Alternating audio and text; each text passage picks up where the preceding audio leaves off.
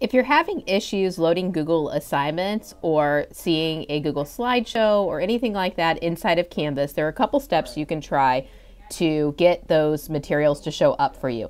So I'm logged into Canvas here, and I'm going to click in the upper left-hand corner where my account is, and then I'm going to go to Settings. Once I'm in Settings, I'm going to want to remove Google Drive under Registered Services. So if I scroll down here, I see my Drive icon. When I hover over it, I'm going to click this little X to remove it, and then I'm going to click OK. That's going to remove. Then I'm going to scroll down. If I see any other integrations here, anything listed with Google, I'm going to hit the trash can on that as well.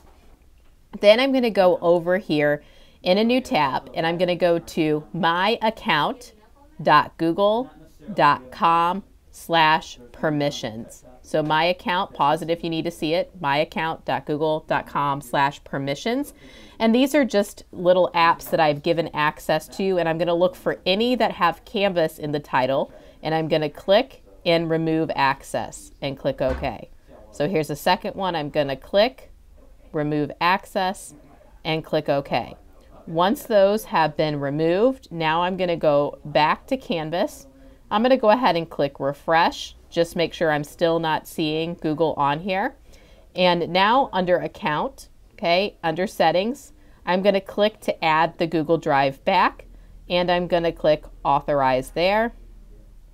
It is going to ask me to make sure that it's my correct account. Make sure you're choosing your Wentzville account only.